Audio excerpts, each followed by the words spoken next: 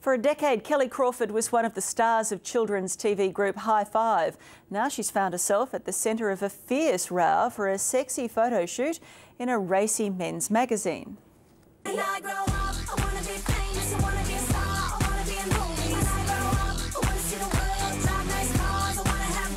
It's Kellie, as you've never seen her before.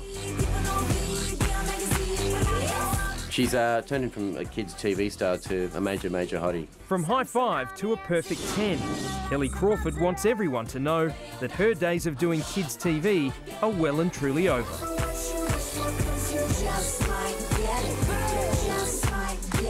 Santi, what have you done to our good, wholesome High Five girl? Well, we've turned her into a very hot, sexy woman, I guess, and that's something that she wanted to do. The former star of High Five couldn't have made a bolder statement, posing as the cover girl for this month's Ralph magazine. Well, she's used to wearing colourful or singing or dancing clothing, and basically she's done her first ever men's mag lingerie shoot. Will people be shocked to see Kellie like this? Absolutely.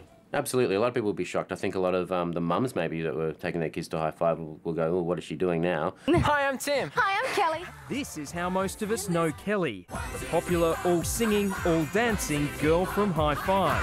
1, 2, 3, 4, high five! But after 10 years of this, Kellie wants a new career, according to Ralph editor Santi Pintado. She basically wants to get into more adult acting roles, and she wants to be seen as a woman now because the perception of her is that she is actually still a child star.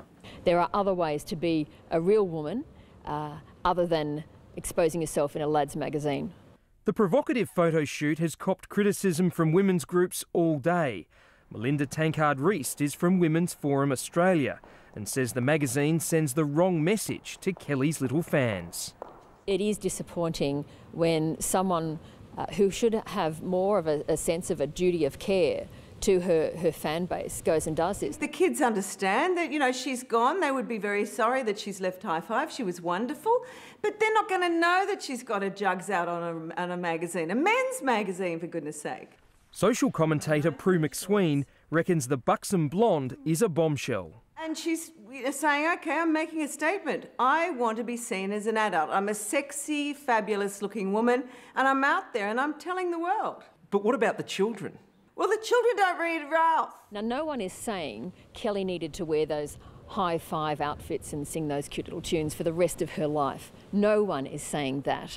But there are other ways to be a real woman that don't involve objectification and being reduced to the sum of your body parts. Before Kellie, there was Nikki.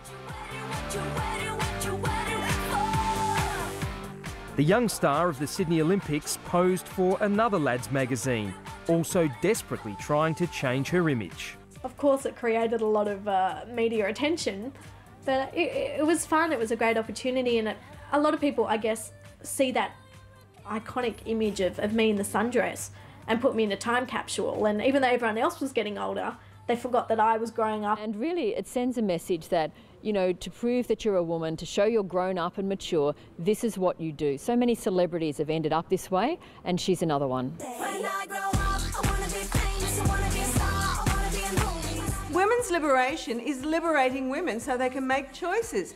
This is a beautiful woman, and if she chooses to decide that she is going to have her breasts out and do this cover, then good luck to her.